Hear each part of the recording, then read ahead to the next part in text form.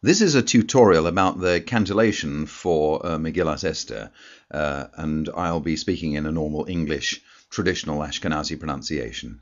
I'm going to make a few points about how to read the Megillah, and then I'll go through all the notes. The first point to make is that, like all learning, Torah learning and Haftarah learning, the reading is divided up into sentences, and each sentence, each posuk, is divided in half. The halfway point is marked by a phrase that normally runs Mercho tipcho munach es nachta. And the es nachta has a sign which is a sort of upside down Y. That will be the halfway point, sort of halfway point, in the sentence. The end of the sentence is marked by a sign which is the sof posuk, literally the end of the sentence, and that is a vertical stroke. Now you need to look out for those while you're reading, because it's easy to mistake the Mercho tipcho munach es nachta for the Mercho tipcho mercho sof posuk.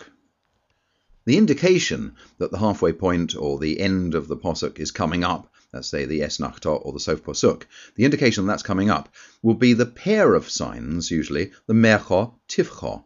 The Mercho sign is a sort of quadrant of a circle from east to south, and the Tivcho sign is the quadrant of a circle from south to west. And these signs are below the words.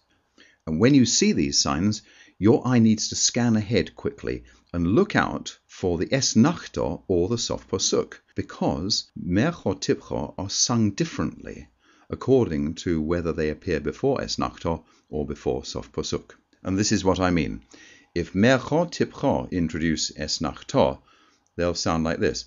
Mercho Tipcho munach es nachta. But if they're introducing the sof posuk, they'll sound Mercho Tipcho mercho sof posuk. Now those are pretty similar, but they're not the same, and you have to make them different. Mercho Tipcho munach es nachta. Mercho Tipcho mercho sof posuk.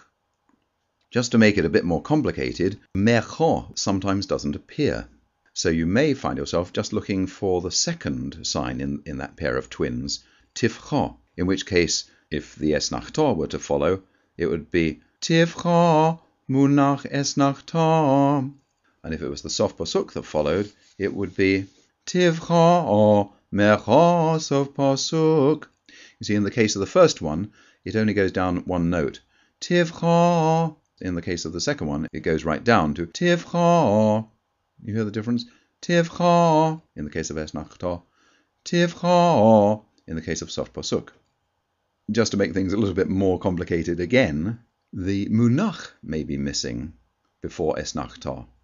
So you may be singing Mercho tivcho es nachta. And similarly, with the phrase before sof posuk, the second mercho may be missing. So you may be singing Mercho tivcho sof posuk. And if both merchos are missing, so that all you see is the tivcho and sof posuk, then you'll be singing tivcho sof posuk. Now, even if mercho is missing, tivcho will always appear before sof posuk. In the same way, even if mercho is missing in the phrase that runs up to es nachta, the sign tivcho will always appear before es nachta. You can never have an es nachta without a tivcho before it. The only question is whether there's a mercho before the tivcho. Now, one other point to make about these two phrases that close either the first half of the posuk or the second half is that they're both in a minor key. Everything else about the cantillation for Megillat Esther is in a major key. Pretty well everything is in a major key. And that major tone is set by the most familiar opening phrase, often appearing at the beginning of a sentence, but sometimes buried slightly after the start. And that is this phrase. Mapach pashta zokev katon. And just about everything in Megillat Esther will be in that key. Now this is the third phrase, if you like, that you'll find in the Tamei HaMikra, in the cantillation, and it's the last of the three phrases, in the sense that there are only three phrases that occur. Everything else All the other signs that appear are signs that ornament particular words, or perhaps a pair of words, very occasionally 3 words.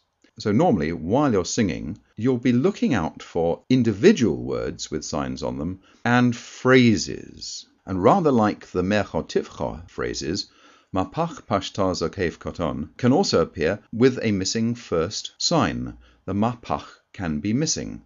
In the same way as with the merchotivcha phrases, you'll be looking ahead, your eye will be scanning ahead to see whether the phrase ends esnachto in the middle of the line or sof pasuk at the end of the line. So when you see the chevron of mapach, your eye will quickly look ahead and look for the sign on the koton, the 2 dots above the word.